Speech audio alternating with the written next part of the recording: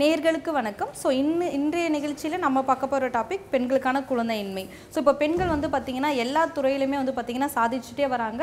So இப்போ முன்னாடி இருக்கிற காலகட்டங்கள் எல்லாமே பார்த்திங்க நம்ம கொஞ்சம் பின்னோக்கி பார்த்தோம் அப்படின்னா வீட்டை விட்டு வெளியே வரதுக்கு கூட வந்து பார்த்திங்கன்னா அவங்களுக்கு அந்த அளவுக்கு வந்து தைரியமும் சரி சுதந்திரம் இது எல்லாமே இல்லாமல் இருந்தது.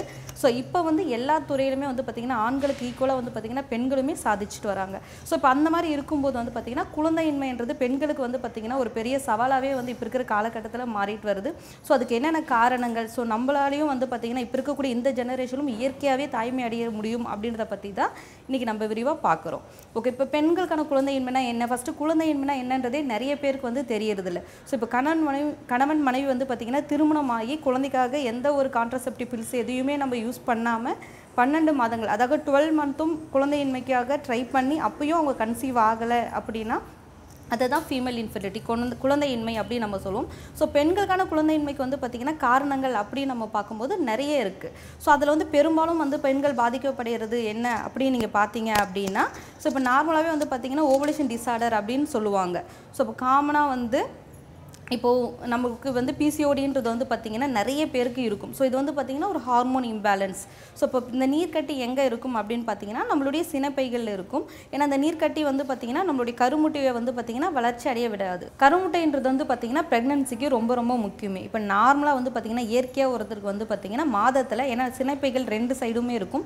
ஸோ அதில் ஓவரீஸ்ன்றது வந்து பார்த்திங்க அப்படின்னா வலது பக்கம் இல்லை இடது பக்கம் இருக்கக்கூடிய ஓவரீஸில் இருக்கக்கூடிய கருமுட்டைகள் எது ரொம்ப அதிகமாக வளர்ச்சி அடைந்ததோ ஸோ அதுக்கு நம்மளுடைய பிரெயின் வந்து பார்த்திங்கன்னா அதனுடைய சப்ளிமெண்ட் கொடுத்து வலது பக்கம் இல்லை இடது பக்கம் 1 இல்லை 2 கருமுட்டைகள் மட்டும்தான் பார்த்திங்கன்னா மாதத்துக்கு ஒரு முறை வந்து வெடித்து அது கருக்குழாய் வழியாக வெளியே வரும். ஸோ இப்போ இந்த நீர்க்கட்டி பிசிஓடின்னு சொல்லக்கூடிய இந்த நீர்க்கட்டி என்ன பண்ணும் அப்படின்னு பார்த்திங்கன்னா கருமுட்டையை வந்து வளர்ச்சி அடைய விடாது.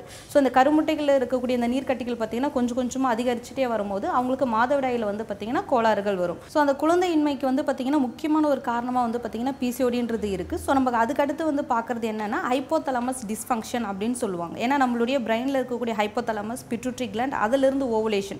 ஸோ இது வந்துமே வந்து பார்த்திங்கன்னா ஒரு சர்க்கிள் மாதிரி இருக்கும்.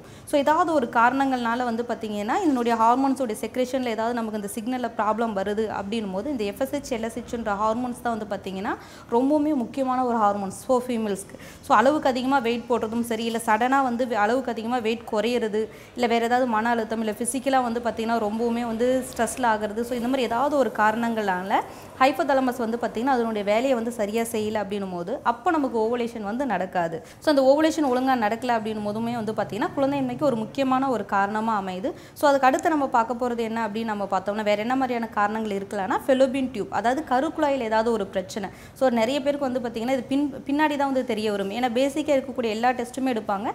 ஸோ எல்லா டெஸ்ட்டுமே நார்மலாக தான் இருக்குது. அப்பயும் அந்த பெண் வந்து பார்த்திங்கன்னா கர்ப்பம் தாய்மை அடையலை அப்படின்னும் போது பார்த்திங்கன்னா நம்ம அந்த கருக்குழாய்க்கு ஏதாவது பிரச்சனை இருக்கான்னு சொல்லிட்டு அப்போ நம்ம பார்க்குறது ரொம்பவுமே முக்கியமான ஒரு இதுவாக இருக்குது. ஏன்னா இப்போ வந்து பார்த்திங்கன்னா குழந்தையின்மையில் வந்து கருக்குழாயில் அதாவது டியூபல் பிளாக்னு அப்படின்னு சொல்லுவாங்க. ஸோ அந்த கருக்குழாய் அடைப்புமே வந்து பார்த்திங்கன்னா நமக்கு வந்து இப்போ ஒரு 10% 20% வந்து பார்த்திங்கன்னா குழந்தையின்மைக்கு ஒரு முக்கியமான ஒரு காரணமாக அமையுது. அதே மாதிரி யூட்ரஸ் அதாவது கர்ப்பப்பையில் வந்து ஏதாவது ஃபைப்ராய்டு அதாவது கட்டிகளாக இருக்கலாம் இல்லை ஏதாவது வந்து பார்த்திங்கன்னா இன்ஃபெக்ஷன் இருக்கிறது. ஸோ அந்த இயற்கையாகவே வந்து பார்த்திங்கன்னா சில பெண்களுக்கு வந்து அந்த கர்ப்பப்பையினுடைய அமைப்பு வந்து பார்த்திங்கன்னா சரியாக இருக்காது. ஸோ அப்போ இந்த மாதிரி கர்ப்பப்பையில் வரக்கூடிய பிரச்சனைகள்னாலுமே வந்து பார்த்திங்கன்னா பெண்கள் வந்து தாய்மை அடைகிறது வந்து தள்ளி போகும். ஸோ நம்ம ஏற்கனவே சொல்லும்போது ஓவலேஷன் டிஸார்டர் அப்படின்னு நம்ம சொல்லுவோம். ஸோ இப்போ நார்மலாக வந்து நம்ம தாய்மை அடைந்து குழந்தைங்களுக்கு வந்து பால் புகட்டும் போது செக்ரேட் ஆகக்கூடிய ஹார்மோன் தான் வந்து பார்த்திங்கன்னா ப்ரொலாக்டின்ற ஹார்மோன். ஸோ இந்த ஹார்மோன் வந்து பார்த்திங்கன்னா காமனாக வந்து அவங்க ப்ரெக்னென்ட் இல்லாத போதே வந்து சில பெண்களுக்கு வந்து அளவுக்கு அதிகமாக இருக்கும். ஸோ அந்த நார்மல் வேல்யூவில் விட அதிகமாக இருக்கும்போது பார்த்திங்கன்னா ஸோ அப்போ அவங்களுக்கு வந்து மாதவிடாய் அதாவது மாதம் மாதவிடாய் வர்றதும் சரி தாய்மை அடைகிறதும் சரி பிரச்சனையாக வந்து நமக்கு வருது. ஓகே, இப்போ இது குழந்தையின்மை இப்போ திருமணமாகி வந்து பார்த்திங்கன்னா 1 வருஷம் ஆகுது 2 வருஷம் ஆகுது. ஸோ இப்போ நம்ம சொல்லக்கூடிய இத்தனை பிரச்சனைகள் ஏதாவது அவங்களுக்கு இருக்குமா அப்படி இருந்தால் அதனுடைய சிம்டம் அறிகுறிகள் எப்படி இருக்கும் அப்படின்னு நம்ம பார்த்தோம்னா இப்போ நார்மலாக வந்து பார்த்திங்கன்னா இர்ரெகுலர் மென்சஸ் வந்து எப்போ நமக்கு வந்து நார்மல் அது வந்து நம்ம பெரிய பிரச்சனை எடுத்துக்க வேண்டாம் அப்படின்னு பார்த்திங்கன்னா இப்போ பெண் குழந்தைகள் வந்து பார்த்திங்கன்னா நம்ம ஏஜ் அட்டன் பண்ணும்போது ஸோ ஏஜ் அட்டன் பண்ணி ஃபஸ்ட்டு ஒரு 1 or 2 வருஷத்தில் வந்து பார்த்திங்கன்னா இர்ரெகுலர் மென்சஸ் இருக்குன்னா அப்போ நம்ம பயப்பட தேவையில்லை. அதே மாதிரி பெண்கள் வந்து பார்த்திங்கன்னா ஒரு 40 to 55 வயதில் வந்து பார்த்திங்கன்னா மாதவிடாய் நிறுத்தம் வந்து வரும். ஸோ அந்த மாதவிடாய் நிறுத்தத்துக்கு 1 வருஷம் இல்லை 2 வருஷத்துக்கு முன்னாடி இர்ரெகுலர் மென்சஸ் இருந்தது அப்படின்னா நம்ம அதை நினச்சி வந்து பார்த்திங்கன்னா கவலைப்பட தேவையில்லை. பட் இந்த இடைப்பட்ட காலத்தில் வந்து பார்த்திங்கன்னா இர்ரெகுலர் மென்சஸ் வந்து இருக்கக்கூடாது. இப்போ நிறைய பேருக்கு வந்து பார்த்திங்கன்னா நார்மலாக வந்து எத்தனை நாளைக்கு ஒரு டைம் பீரியட்ஸ் வந்து அதுக்கு நார்மல் அப்படின்றதே நிறைய பேர் குழப்பமாக இருக்குது. ஸோ நம்ம இந்த மாதவிடாயில் வந்து பார்த்திங்க அப்படின்னா 21 நாளைக்கு முன்னாடியே, அதாவது எவ்ரி 21 டேஸ்க்கு முன்னாடியே பீரியட்ஸ் வந்துடுது, இல்லை 35 நாளைக்கு மேலே தான் ஒருத்தருக்கு பீரியட்ஸ் வருது. ஸோ இது வந்து பார்த்திங்கன்னா இர்ரெகுலர் மென்சஸ் சொல்லுவோம். ஸோ இந்த 21 நாள்லேருந்து 35 நாளைக்குள்ளே ஒருத்தருக்கு வந்து மாதம் மாதவிடாய் வருதுன்னா அவங்க வந்து பார்த்திங்கன்னா பயப்பட தேவையில்லை.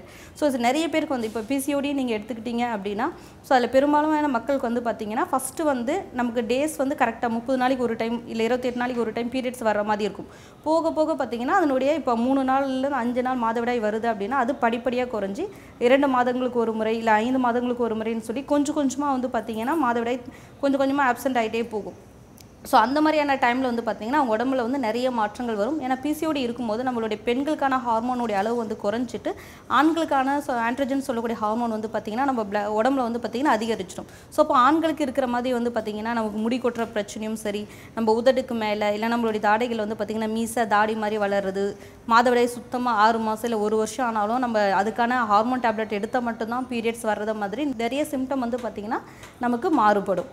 ஸோ இப்போ இதை வந்து நம்ம ஆரம்ப நிலையிலேயே கண்டுபிடிச்சிட்டோம் அப்படின்னா குழந்தையின்மைன்ற பேச்சுக்கே வந்து பார்த்திங்கன்னா இடம் இருக்காது. ஸோ இது யார் யாருக்கெல்லாம் குழந்தையின்மைக்கு வாய்ப்பாக இருக்கும், அவங்களுக்கு வரதுக்கான வாய்ப்புகள் இருக்குது அப்படின்னு நம்ம பார்த்தோம்னா நம்மளுடைய முன்னோர்கள், அதனுடைய நம்மளுடைய அம்மாவாக இருக்கட்டும் இல்லை நம்ம கூட பிறந்த சிஸ்டர்ஸ்க்கு வந்து பார்த்திங்கன்னா அவங்களுக்கு குழந்தையின்மைக்கு இருக்குது அப்படின்னா அப்போ அந்த பெண்கள் வந்து பார்த்திங்கன்னா கொஞ்சம் கவனமாக இருந்தாங்க. ஸோ அப்படின்னா இதை வந்து நம்ம தவிர்க்கலாம். அதே மாதிரி ஒபிசிட்டி, ஸோ நம்மளுடைய உடல் பருமன் வந்து ரொம்ப அளவுக்கு அதிகமாக அதிகரிச்சுட்டே போகுது அப்படின் போது நம்ம உடம்புல வந்து பார்த்திங்கன்னா ஹார்மோன்ஸ் வந்து இம்பேலன்ஸ் ஆகும். ஸோ அப்போ வந்து பார்த்திங்கன்னா குழந்தையின்மைக்கு ஒரு முக்கியமான ஒரு காரணமாக அமையும். ஸோ அப்போ இதுக்காக என்ன ட்ரீட்மெண்ட், நான் இப்போ வந்து பார்த்திங்கன்னா 10 பேரில் இப்போ ஒரு 10 கப்பிள்ஸ்க்கு வந்து திருமணம் ஆகுது அப்படின்னு நீங்கள் பார்த்தீங்கன்னா ஃபஸ்ட்டு ஒரு 2 வருஷத்துக்குள்ளே வந்து பார்த்திங்கன்னா பாதி பேர் கூட வந்து பார்த்திங்கன்னா ப்ரெக்னென்ட் ஆகிறதில்ல. ஸோ அது வந்து இப்போ இருக்கக்கூடிய இந்த நவீன உலகத்தில் வந்து பார்த்திங்கன்னா குழந்தையின்மைன்றது நம்ம ரொம்பவே கேள்விப்பட்டிருப்போம். அது நம்ம வீட்லேயா இருக்கட்டும் இல்லை நமக்கு தெரிஞ்சவங்க இல்லை நம்ம ஆஃபீஸில் ஒர்க் பண்ணுறவங்க. ஸோ ஏன்னா அந்த அளவுக்கு வந்து பார்த்திங்கன்னா இது ஒரு பெரிய பிரச்சனையாகவே வந்துட்டுருக்கு. ஸோ இது வந்து திருமணத்திற்கு முன்பு வந்து பார்த்திங்கன்னா வெறும் மாதவிடாய் கோளாறுகள் அதிலே தான் நமக்கு நிற்கும். ஆனால் நம்ம ஆஃப்டர் மேரேஜ் அப்படின் போது இது குழந்தையின்மையின் போது ஸோ மனதளவிலுமே வந்து பார்த்திங்கன்னா ரொம்பவுமே வந்து ஸ்ட்ரெஸ் ஆகக்கூடிய மன அழுத்தம் ஆகக்கூடிய ஒரு விஷயமாகவே வந்து மாறிட்டு போகுது. ஸோ இதுக்கு நாம் தேர்ந்தெடுக்கக்கூடிய மருத்துவம்ன்றது ரொம்பவே முக்கியமான ஒன்றா இருக்கணும்.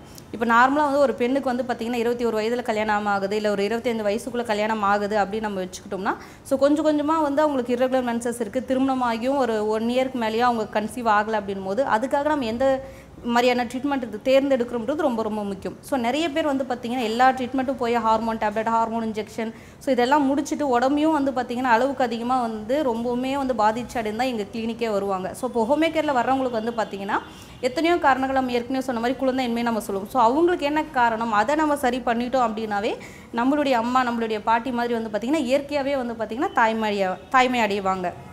ஸோ ஹோமேக்கேர்லன் போது இப்போ குழந்தையின்மைன்னா எத்தனை பேர் வந்தாலும் ஒரே மாதிரியான ட்ரீட்மெண்ட் அப்படின்றது இல்லாமல் அவங்களுக்கு முதல்ல வந்து ஒரு கேஸ் ஸ்டடி பண்ணி அவங்களுக்கு எதனால் அவங்க தாய்மை அடையலை அப்படின்றத கண்டுபிடிச்சி ஸோ அதுக்கான நம்ம மருத்துவம் கொடுக்கும்போது வந்து பார்த்திங்கன்னா எந்த ஒரு சைடு எஃபெக்ட்டும் இல்லாமல் எந்த ஒரு ஹார்மோன் ட்ரீட்மெண்ட்டும் இல்லாமல் அவங்க இயற்கை வழியிலே வந்து பார்த்திங்கன்னா தாய்மை அடைவாங்க. ஸோ இப்போ எங்களுடைய கிளினிக்குமே எங்களுடைய ஹாஸ்பிட்டலுக்குமே வந்து பார்த்திங்கன்னா ஹோமியோகேருக்கு எல்லா ட்ரீட்மெண்ட்டையும் பார்த்துட்டு கிட்டத்தட்ட 10 வருஷமாக குழந்தை இல்லை 15 வருஷமாக குழந்தை இல்லைன்னு சொல்லி அதுக்கப்புறம் இங்கே வர்றவங்க வந்து பார்த்திங்கன்னா நிறைய பேர் இருப்பாங்க.